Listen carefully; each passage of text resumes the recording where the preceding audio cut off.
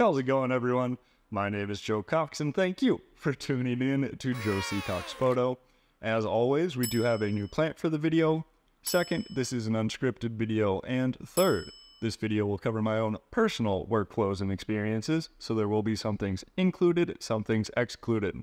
Today's video, some exciting stuff, especially for anyone who's looking to do photography or videography as a career path.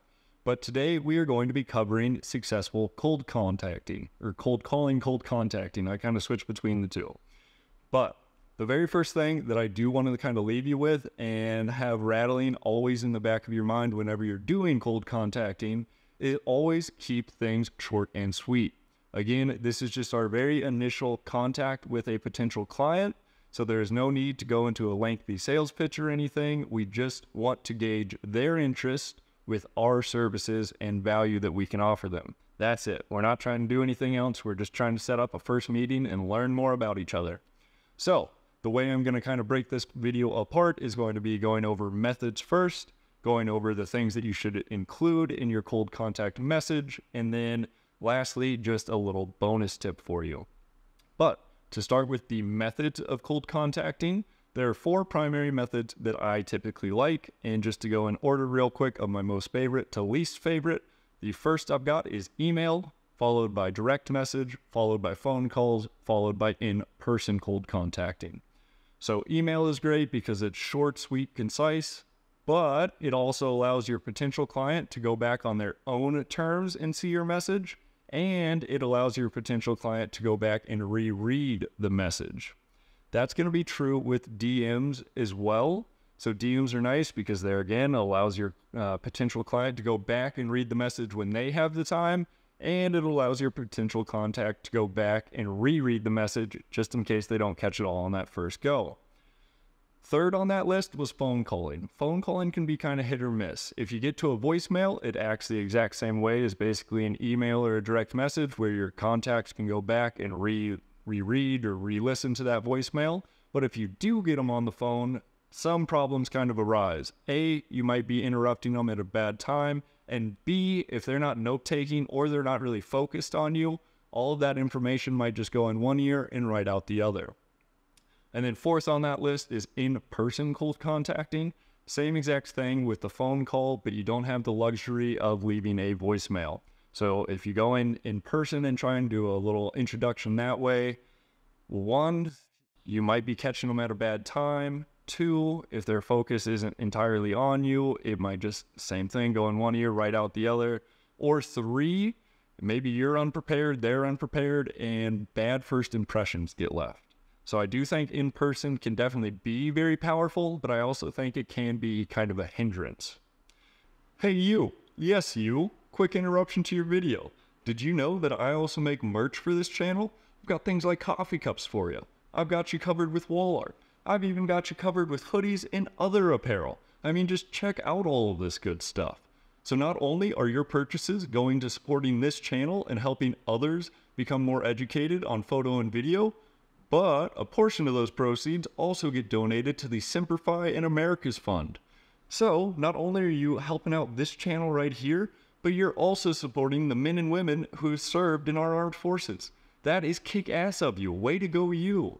But check out the link in the description down below. Go find something you absolutely adore, and let's continue to all support each other out here. It's tough out here. It really is. But I love you. You're each beautiful people, and you know that.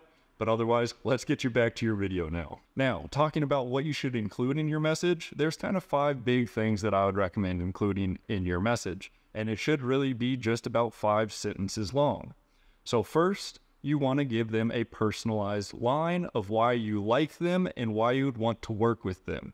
So for an example, if you're trying to work with a skincare company, go do a little bit of research on that company, and then your personalized line, very first thing, should be something along the lines of, hey, XYZ skincare company, I love the fact that you're cruelty-free, certified organic, and innovative in the skincare product market.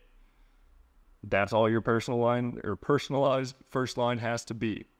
Now, the second thing we're going to include in our message is an intro about yourself. Again, very short, one-liner. My name is X. This is what I do, and here's where I'm based at. Pretty simple, pretty straightforward.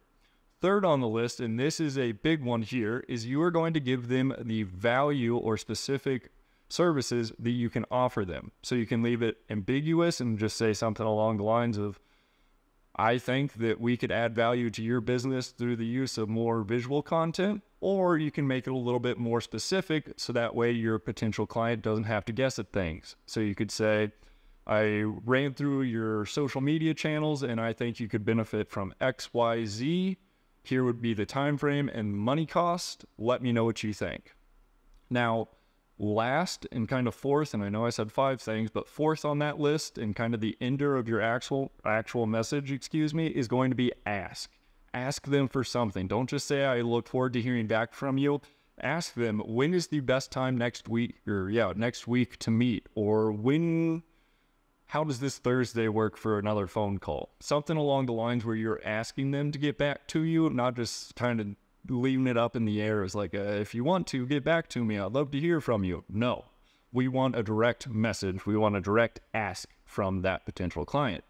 And then the 5th thing that you're really, really going to end your message with is all the ways that they can get back in touch with you or check out your work. So you want to leave any links or any portfolios, and then you do want to include any contact information. So your phone number, your best email, anything like that, but definitely make sure you have that at the very end of your message as well. Now, finally, to kind of wrap things up, the little bonus tip is try, if you can go through LinkedIn, there's all sorts of different ways you can go about it, but try and get to the decision maker directly. So if you're working with a company and you know they have a marketing team, go to the head of marketing first. Don't just go in and start saying, hey, my name's this and that. Who would I talk to? No, just try and get directly to the decision makers, because they're the decision makers. They're going to be the people who say yes or no. And if you can pitch directly to them, much better chances than having to go kind of through the telephone line of like, hey, this person came in, pass them on to the next person, and kind of never ending type of thing. So that is the last bonus tip there, is try and get directly in touch with any decision makers. But that is going to cover today's video. Oh man, that is going to cover today's video. Thank you so much for tuning in. I do appreciate each and every one of you. As always, don't forget to subscribe. I'm releasing so much good stuff right now. It's just information after information. You don't want to miss out. But anyways, guys, appreciate you, and I will catch you on the next video. Bye.